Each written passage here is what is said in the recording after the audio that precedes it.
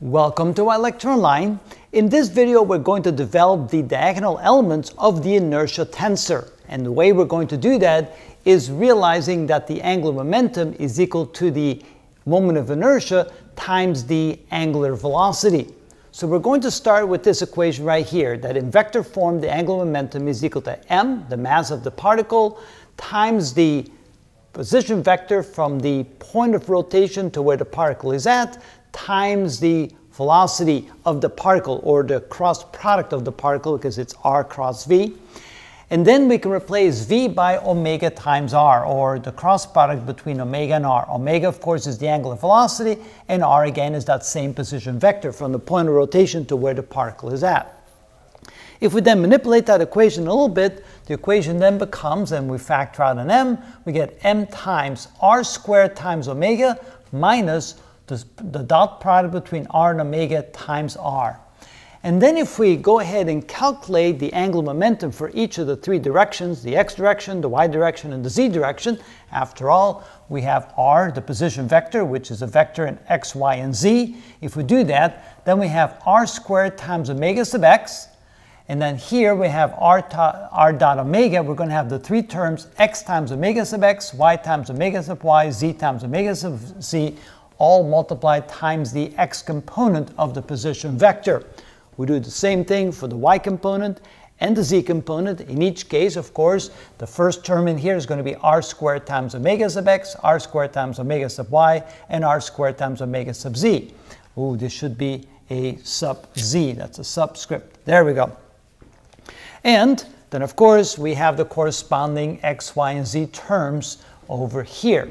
Now, what we can do here is realize that when we multiply these together, multiply this x times each term in here, we have an x squared, an xy, and an xz. Here we multiply, we get an xy, y squared, yz, and here we get an xz, yz, z squared. If we do that, in this case, we take the x squared here and the r squared here, multiplied times omega sub x, and we can write it as a single term here with the two remaining terms over there.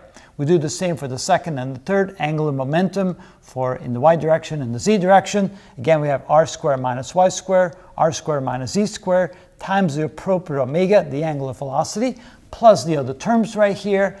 And once we have that, we go back to the concept that the angular momentum is equal to the moment of inertia times omega. So what we're going to do here is look at the diagonal elements, which are right here. So here we have m r squared omega. These are the diagonal elements, and these are the off-diagonal elements, and we'll worry about those in the next video. But here we're going to concentrate on these. So we'll take L sub x over here, and then we can say that L sub x is equal to I times omega. So this quantity right here has to be the moment of inertia around the x-axis. So m r squared is a general equation of the moment of inertia, but in this case it's m times r squared minus x squared, which is going to give us the first diagonal term in our inertia tensor. We'll call that ixx. So we'll have the ixx term, the iyy term, and the izz term, the three diagonal terms.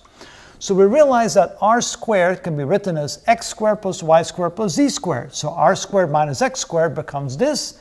Then we cancel out the x's, and we end up at m times y squared plus z squared, and this is the moment of inertia tensor element, the first one on the diagonal in the upper left corner, that gives us the moment of inertia around the x-axis.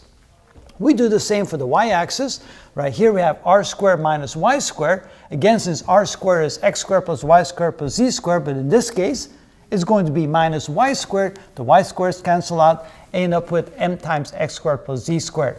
And on the third term, and we're trying to find the moment of inertia about the z-axis, then it's r squared minus z squared. Again, r squared is x squared plus y squared plus z squared, but now we'll get minus z squared. The z squareds cancel out, and we're left with m times x squared plus y squared.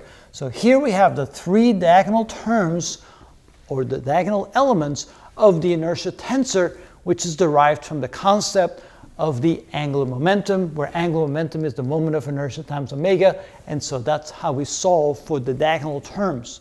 Now in the next video, we're going to take the same equations and solve for the off-diagonal terms, and then we'll explain what those actually mean, because that's always a mystery for most people, so we'll make that clear to you as well. So stay tuned, and we'll tackle the off-diagonal terms in the next video.